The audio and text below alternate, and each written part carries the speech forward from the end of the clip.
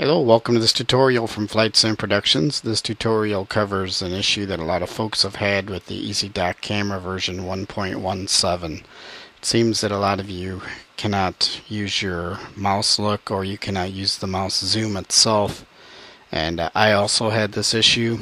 I searched the internet day after day after day, came up with nothing, so I eventually tried something on my own, and it appears to have worked for now anyway. Again, I am running Windows version 8.1, and as you can see, I am using the EZDOK camera, and this is my mouse zoom, so we're doing good. Center roller on the mouse, and this is my mouse look,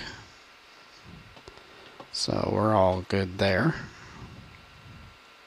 Alright, so let's figure out how I got to getting my EZDOK camera to work. I went into my C drive, which is my main hard drive that I have the EZDOK program installed on, and I went ahead and left double clicked on the EZDOK software folder. I right clicked where it says EZDOK 1.5, even though I'm running 1.17. I went down to properties, clicked on that. Compatibility, clicked on that, and this is set to Windows 7. I'm not sure why, but it works, so whatever. I clicked on change settings for all users, and I ticked the run this program as administrator.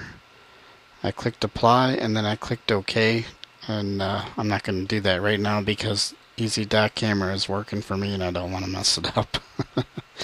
So very much like the dreaded 1628 error, if you haven't had a chance to look at that, if you're having that issue, it's the same setup.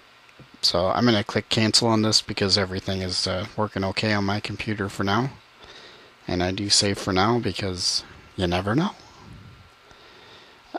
Just for the heck of it, what I did also do was I went into my FSX program.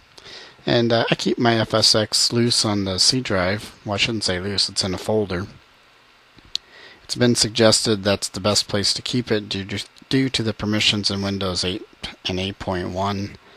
Just makes things go a lot smoother, and I have found that that does work. So, in my opinion, I would install FSX on your C drive in its own folder. I wouldn't go through the program files 86 folder. It's just seems to be too much of a hassle.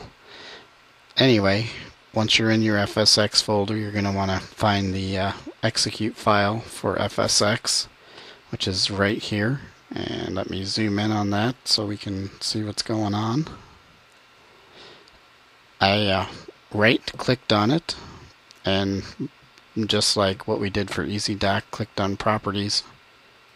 I clicked on the Compatibility tab, change settings for all users, and I ticked the run this program as an administrator, and that seemed to help out immensely.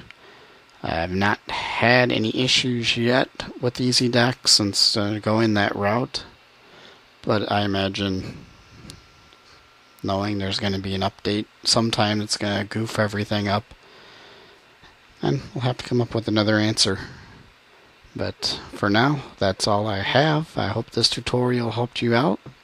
Don't forget to subscribe. We got some really cool videos coming up, both some cool flight videos and more tips, tricks, and how to do this and how to get there from here. Thank you once again for watching.